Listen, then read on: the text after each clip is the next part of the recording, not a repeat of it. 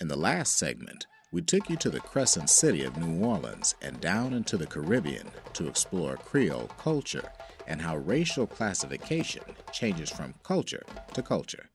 Now, we head 1,600 miles off the coast of Africa to the largest country in South America, Brazil. In many ways, Brazil seemed to mirror Louisiana. It's a land surrounded by territories that speak a completely different language. While South America speaks Spanish, Brazil was colonized by the Portuguese. On one hand, New Orleans was the incubator of jazz music for the world, but Brazil gave the world samba. The dish red beans and rice is a staple in Louisiana, but feijoada is its equivalent in Brazil. But during the Atlantic slave trade, Brazil received more African enslaved people than any other country, with an estimated 5 million West Africans brought over from 1501 to 1866. Cassava is indigenous to Brazil and also kept well on ship voyages. It was adopted quickly as part of the diet of enslaved Africans. Black beans, also called turtle beans, are a staple food of Afro-Brazilians. Feijão is Portuguese for beans. It's believed by many that it would evolve into feijoada in Bahia, Brazil, on the backdrop of sugar plantations worked by enslaved Africans who would also cook the beans for themselves and their owners. Cassava is from the Amazon basin, and in its raw form, it's poisonous. But when cooked, it's entirely edible and the base starch of many Latin American kitchens and the descendants of the West African enslaved, which includes 50% of Brazil, the 5th largest nation in the world. For them, cassava is called farofa, but whether farofa or cassava, it's intimately part of the epic story of Africans finding their way in the Western Hemisphere and the story of African foodways. And we're on! Chef, I am excited about using this yucca. I am too. Because this is where our cassava flour comes from. And we're going to do some yucca fries. Yes, so we're going to break it down. All right, so first we're going to start. I may need to move this over so everybody can see what's going on here. So basically we have a hole in here, and this is a pretty good size one. So you're going to start by cutting off the ends here. And it's a little tough. My knife is not sharp enough. No, it's a little tough. This is my good one. Let's see here. All right, so we're going to start here. That's the first part. And we're going to cut the other end here just like so. And then we're going to cut it one more time here. Uh-oh. Don't get away on me. It's trying to run away on me there. Trying to run away. And then we're going to cut it for one more time. This is the final time that we're cutting. We're rocking it, baby. And so what we're going to do is we're going to look for the flesh side. So I'm going to have my quick paring knife here. And all we're going to do is just go around the edges like so. Oops, I just cut myself. All right. Let's go down. Get it out. It's a little tough, y'all, so you want to make sure your knives are good and strong. Good and sharp. And it just peels off easy once you get it started. Like so. See, look how you hear the crackling of it? And that's that bark outer layer. Mm-hmm. And there's a double layer. It's a white thin layer and then your bark. Similar to what we see when we have some of the darker colored sweet potatoes. Yes, and see, look at there. And once I get to the bark, I can actually peel it off. Mm-hmm. Let's try this little piece again here. This is a learning process. Mm-hmm. You're All doing right, so great, Chef. Once you get there, it's coming off. Let's see here.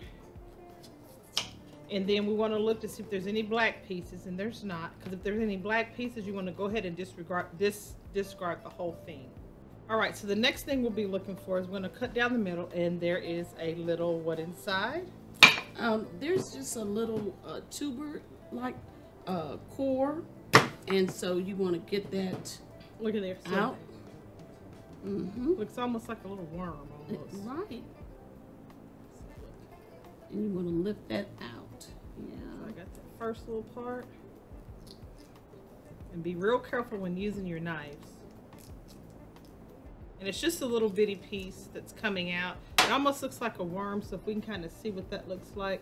And it's basically, I guess this is part of the root. So I'm just going to strip some of it off so we can see there what it looks like. The next thing we'll do, we're going to actually begin our cut. So we're going to go ahead and make us some good old French fries here.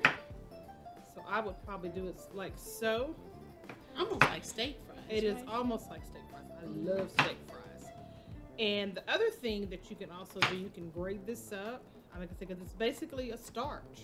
Yes, and it can even be used in desserts. Desserts? Yes.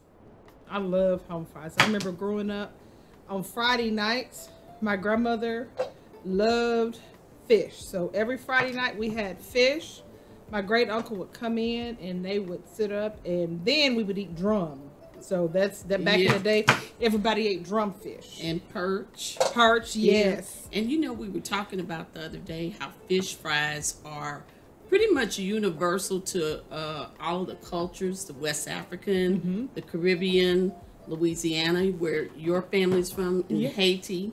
So it's a universal thing that brings the community together. It does. And you have a big fish fry and play dominoes and cards and all the trash talking that goes along with that. All of it. And then these are coated with some of our cassava flour that we use on the halibut. Yes.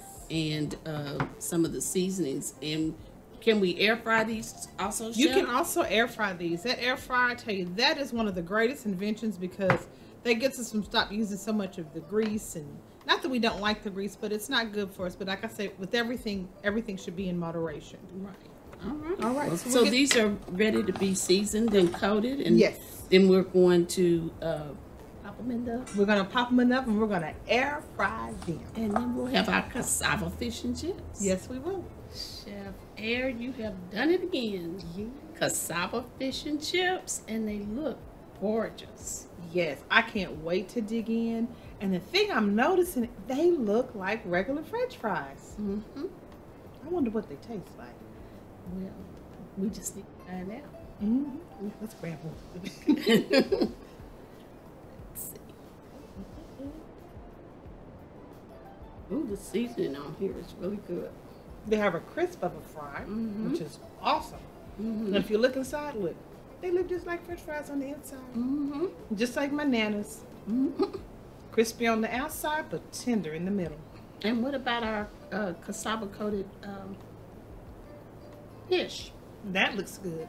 I want a little lemon on mine. How about you? Okay, sounds great. Okay, let's see here. Squeeze just a little bit here. Lemon goes better with everything. Okay, grab you one. Okay, I'm just gonna take a little piece of the side here. I'm gonna grab this little piece here. That has a little bit of lemon on it. Oh, it has a little crunch too. I see. You hear that crunch? Let me see. You taste the crunch. And the seasonings are very good, complementary to the fish. But now I'm a fan of the cassava flour. Yes. Especially for gluten-free. So those people that are gluten-free, this is a good gluten-free item. So this is our take on cassava fish and chips. All right, Chef Sherry. So they probably want to know, where can they find us? Yes, you can find us at giftsfromtheancestors.com and also on our YouTube channel, Gifts from the Ancestors. What about on Instagram, Chef? On Instagram at Chef Air, and that's H-E-I-R. And at Chef Sherry 1913. And we do have a Gifts from the Ancestors on Instagram also. And we just want to thank everybody for coming for our 4th episode, Cassava Fish and Chips. Please subscribe, click like. If you enjoyed this episode, give us a thumbs up. There we go.